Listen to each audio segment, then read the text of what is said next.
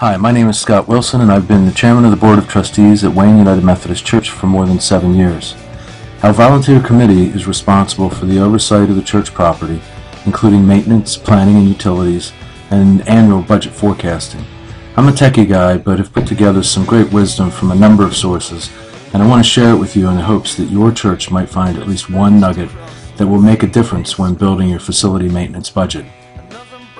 The title of my session is Solid Budgeting for Facilities Management, and this session is part of the WFX Facilities Management track.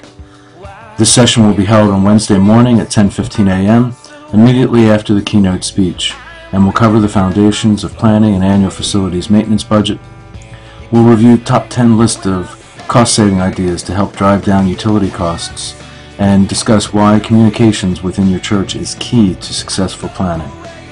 Lastly, we'll talk about how to get started building a reliable foundation for your church facilities budget. Our learning objectives for this session will include the 360s of annual budgeting, a top 10 list of cost-saving ideas for every church, why communication is key to success, and how do I get started. I'm looking forward to seeing you. Safe travels, and God bless.